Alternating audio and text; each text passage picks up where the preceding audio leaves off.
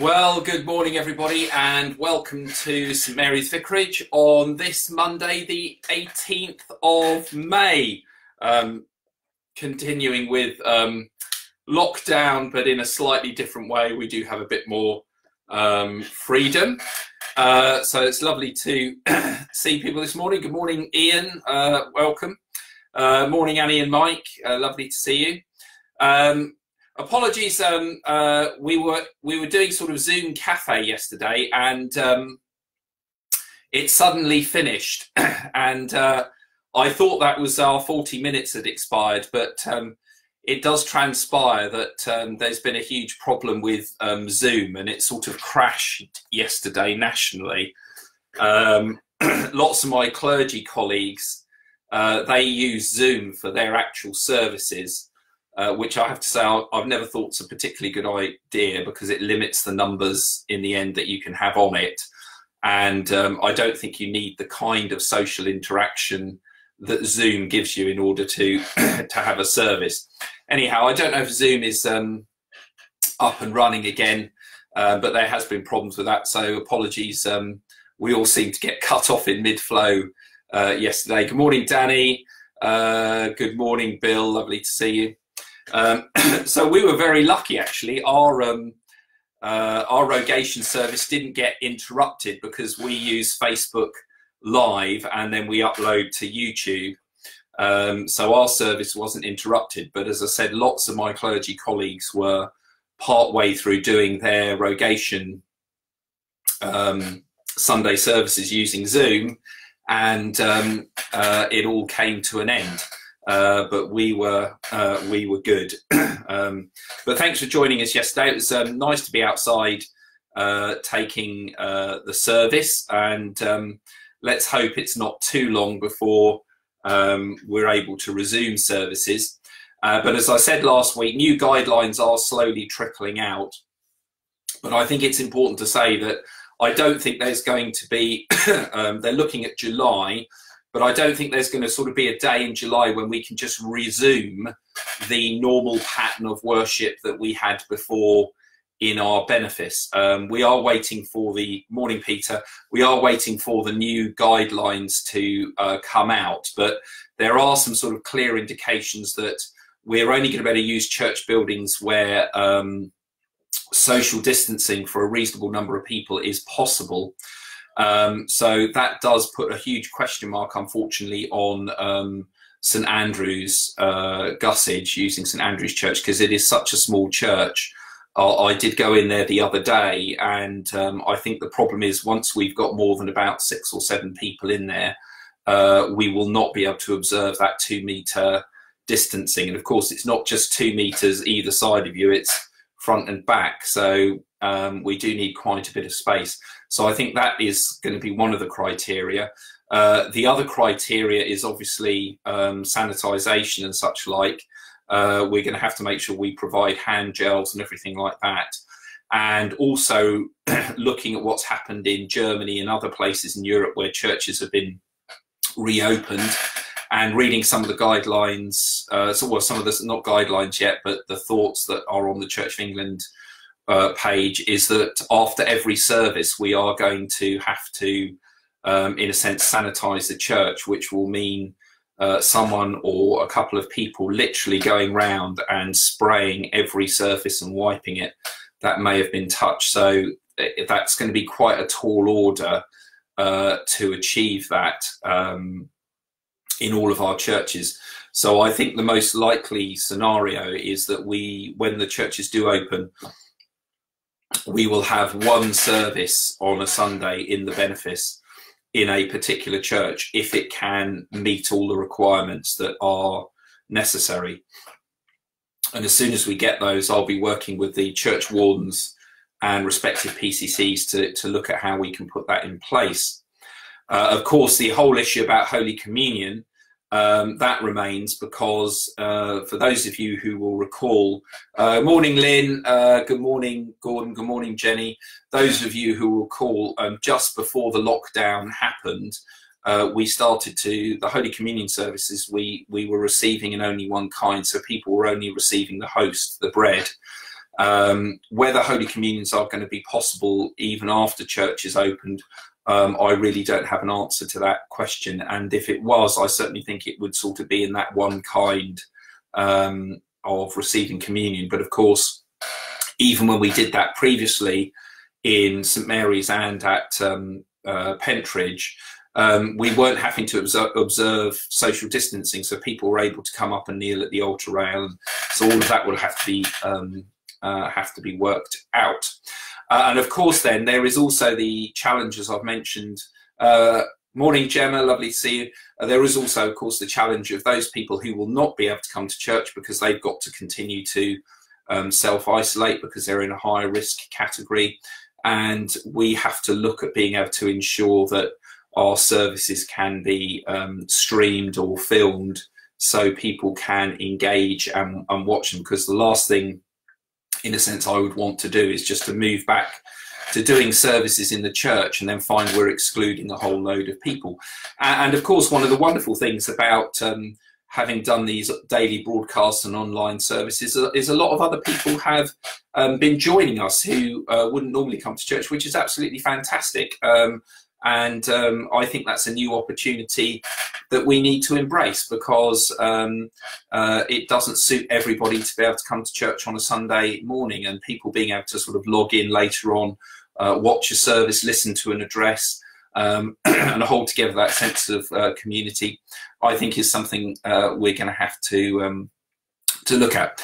So watch this space. I hope as in the next week or so, we will get some slightly clearer guidance from the Church of England.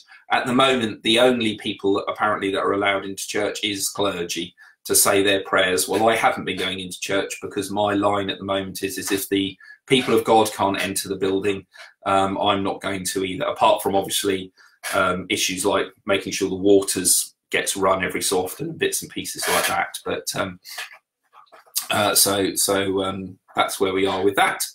Anyhow, so we're on to this week. We're moving towards the great feast of Pentecost in just over a fortnight's time.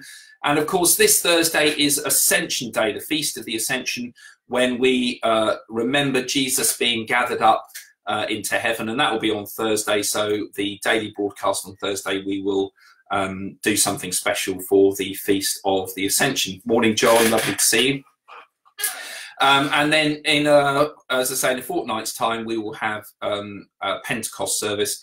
I haven't quite thought ahead to what we're going to do this coming Sunday. I'll let you know about that tomorrow or, or Wednesday. Now, just a little bit of advance notice as well is that next week, which would have been half term, is I'm going to take some leave. This isn't a moan, it's just saying that I haven't had any leave now since Christmas. My family and I, we were due to go away to a caravan park the week after Easter, but of course, like all of us, all our holidays and such like got cancelled. And also Mondays is normally my day off, and I've been doing a daily broadcast every day, including Mondays, and working Mondays too, so I haven't had actually any time off for 9 weeks now. So what I'm going to do next week is I'm just going to take Monday through to the Saturday off. So there won't be any daily broadcasts next week, but there will be the service on the Sunday the 30th of May, and that will be the Pentecost service. So just a little bit of advance notice, not this week, but next week there won't be any daily broadcasts, because I'm just going to take some time off completely and shut down to begin to get my mind ready for the challenge of how we're going to reopen our churches later in the year. Anyhow, also haircut, absolutely growing crazy. Now, we have managed to set up an online giving scheme with an organisation called Golden Giving.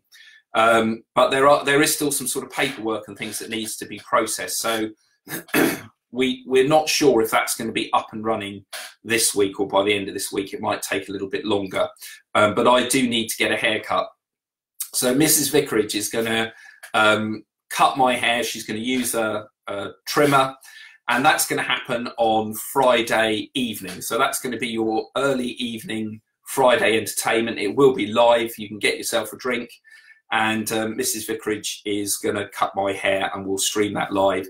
But I want to do it as a little bit of a fundraiser.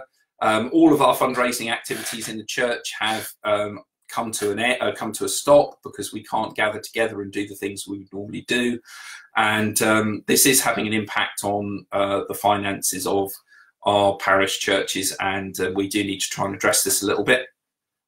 So I'm hoping people will sponsor my sharing, basically. We were hoping that you could just click online through this Golden Giving scheme and make a donation that way. We're not sure if that's going to be up and running.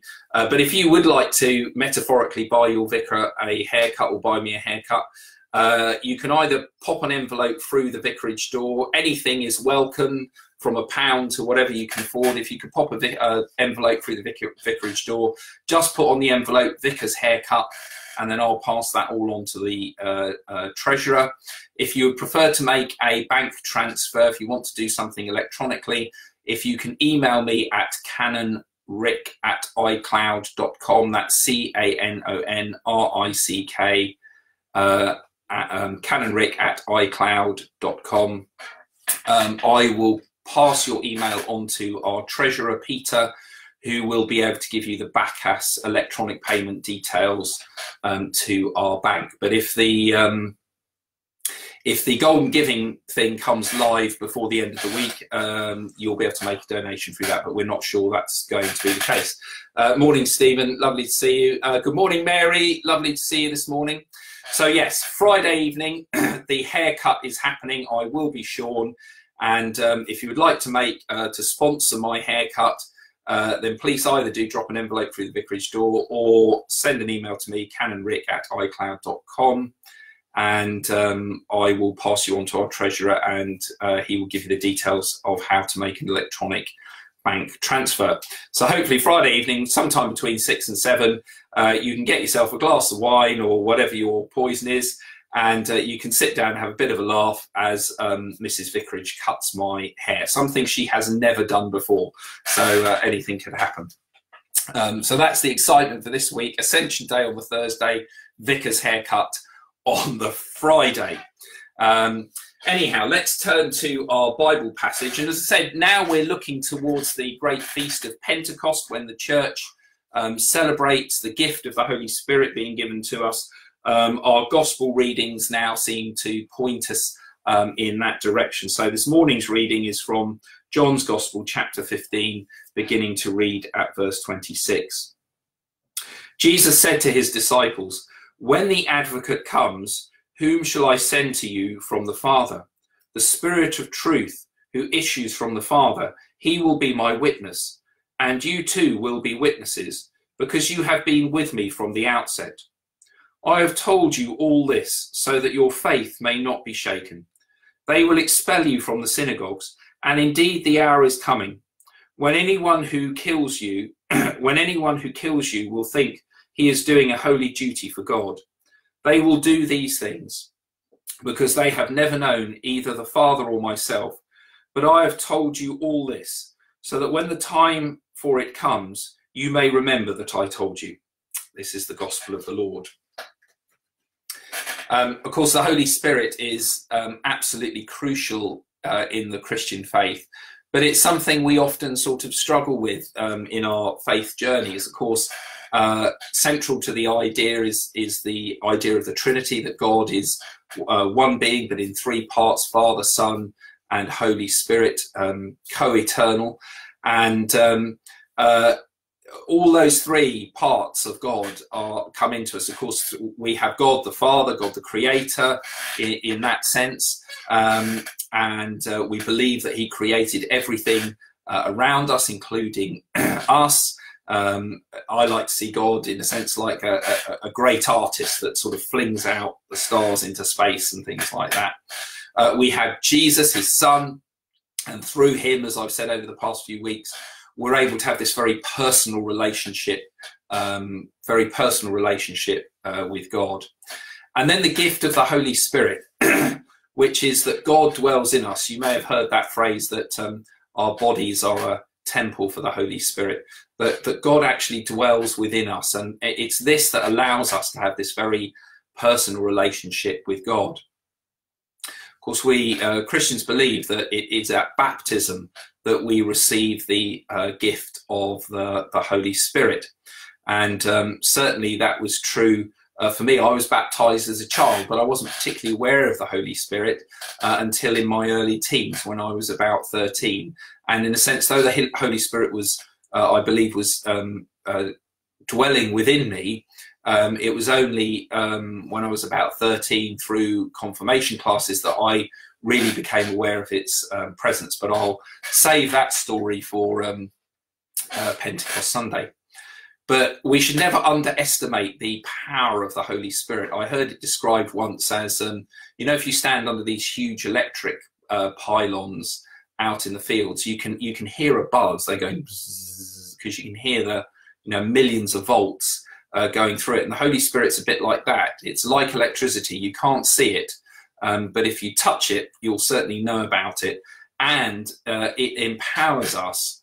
And we've only got a short time this morning, but I could tell you of lots and lots and lots of occasions in my own Christian life and ministry where I have felt very empowered by the Holy Spirit. And the reason I know that is because after some event or something has happened, I've sort of stood back and have felt, wow, that wasn't really me saying that or doing that. So the Holy Spirit had come in and had empowered me to do those things. And that's clearly what we hear in both the Gospels and the Acts of the Apostles. And that wonderful thing on the day of Pentecost, when Peter, that Galilean fisherman who would often engage his mouth before his brain, got himself into all sorts of trouble, he suddenly, empowered by the Holy Spirit, stands up and makes this most eloquent of speeches, because it's the Spirit giving him those words. So it's a really, really crucial part of our Christian faith and understanding. And of course, you know, you do get people who are from the more charismatic wing of the church, and the Holy Spirit's very key to them. And in a sense, sometimes that does put some people off, because, you know, they sort of think, oh, I'm not sure, that's all a bit weird. Having the gift of the Holy Spirit doesn't mean you have to speak in tongues or do all those sorts of things that some Christians do. It empowers us and gives us courage in lots of different ways. It's very important to remember, Paul says there's lots of spiritual gifts, and the showy ones necessarily aren't the important ones. But more about that as we move on to the great feast of Pentecost in just over a fortnight's time. So carrying on with the rule of St. Francis for the third order. Again, I'm going to share two with you today, because obviously we didn't have one on Sunday. So I'm going to share day 17 and day 18 with you today. And we move on to what's known as the second way of service, which is study, the second way of service. This is eternal life, to know you, the only true God, and Jesus Christ, whom you have sent. True knowledge is knowledge of God. Tertiaries therefore give priority to devotional study of Scripture as one of the chief means of attaining that knowledge of God that leads to eternal life. That's day 17, and then continued today on day 18. As well as devotional study of Scripture, we all recognise our Christian responsibility to pursue other branches of study, both sacred and secular. In particular, some of us accept the duty of contributing through research and writing to a better understanding of the Church's mission in the world, the application of Christian principles to the use of the distribution of wealth, questions concerning justice and peace, and of all other questions concerning the life of faith. So the second way of service is study, which is quite interesting, because I mentioned before that if you read things like the Little Flowers of St. Francis and some of the history of St. Francis, he wasn't a massive fan of academics and people that wanted to spend all their time studying. I mean, that was very much what he had seen in the monastic Benedictine movement, you know, the great libraries and such like, and people reading books. And Francis's sort of approach and attitude was, we shouldn't be sitting around reading books. We should actually be out preaching the love of God and helping God's people. And there is a story in the history of St. Francis where a young monk comes to him, a young friar comes to him and asks if he can spend some time studying. And Francis is very, very, very cross with him and tells him that it's a complete waste of time to study. Anyhow, as the centuries have moved on since St. Francis, Franciscans have realised that there is an importance, particularly in studying scripture. And I think that's something that Francis would not have barked at. Knowing our Bibles and learning to understand them, the history and the context, and to interpret them is very, very important. The Bible can be a very dangerous book, and if we come to it with closed eyes and just literally take everything as read, we end up in all sorts of problems. So to be able to understand the context of when the various letters and books are written in the Bible, the history, the cultures of the people, is really important in understanding God's message to us. So there we go, that's study. So I'm going to head off for a bit of a walk later on this afternoon with camera if the weather's good. Got a few jobs to do around the vicarage. I'm also getting ready this week on Wednesday. I ask for your prayers because the Rural Hope team, my other job as a rural field officer, we're holding an online workshop. Let's hope Zoom works properly for that. On Wednesday, where we're assessing all the work that we've done over the past year and how the Rural Hope team offering support and helping churches, rural churches, to develop mission and outreach projects, how we're going to move that forward. Also, with the huge challenge we face at the moment with the lockdown, and that's probably going to continue for most of this year, and how do we support churches at this time? And I think one of the areas is going to be looking at how we can help rural churches in developing an online digital ministry, because some have and some haven't. So that's going to be on Wednesday. I'll be doing that with our lovely team leader Sarah Keane and some of the other team, so do hold us in your prayers then. So let us pray. Heavenly Father, as we move into this new week, we ask, Lord, that your Spirit accompanies us. And as we prepare for the great feast of Pentecost, we pray, Lord, that we may feel your Holy Spirit within us, that that Spirit may be stirred up, and that you will give us all that we need in order to share your love with others, to tell of your great story, and to love our neighbours as ourselves. We pray, Lord, for all of those who are going back to work this week. We pray for our schools as they look at the challenges of bringing children back into school. And we pray especially today, Lord, for all of those who have lost their jobs, for those who have been made redundant, for those now who are struggling to find work. We pray, Lord, for them and their families, and for all organisations, those people who work at our job centres, for Citizens Advice Bureau, and all of those who will be trying to help those families. We pray, Lord, for this coming week, that we may be able to find, even in these difficult and strange times, a sense of joy and fellowship.